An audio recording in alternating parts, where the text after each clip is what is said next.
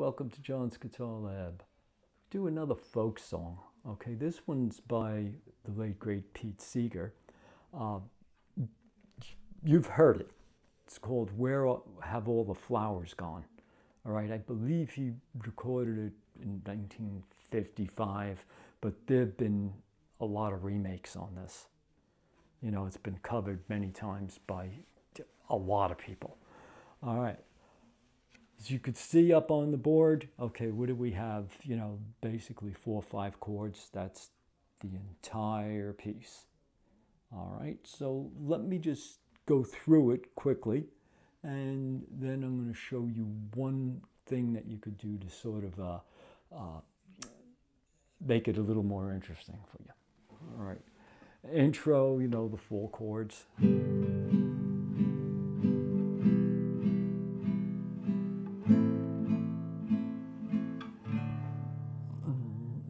Where have all the flowers gone?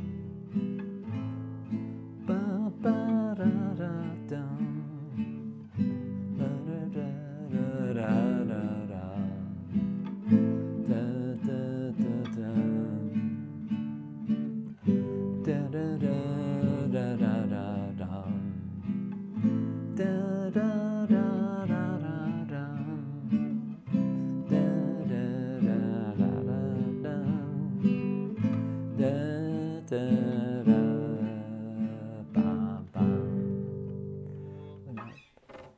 You're probably going to want to Google it, you know, to hear it, because my melody and my singing might leave something to be desired, to say the least about the most.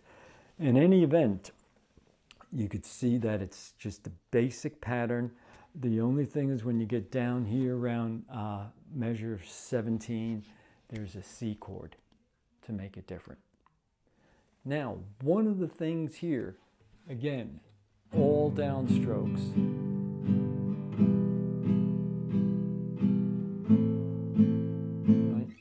Right now, that's important because you have to get used to locking your tempo in. All right, and you've heard me mention this before in a lot of my earlier videos. When you're making the chord change, make a clean change. Don't do this.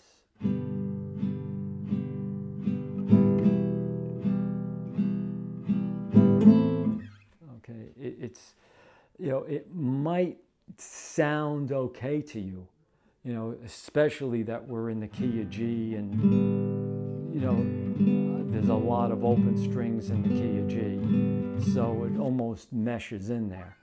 But from a standpoint of actually playing the rhythm, it's leaves something to be desired. All right, so let's just do it this way.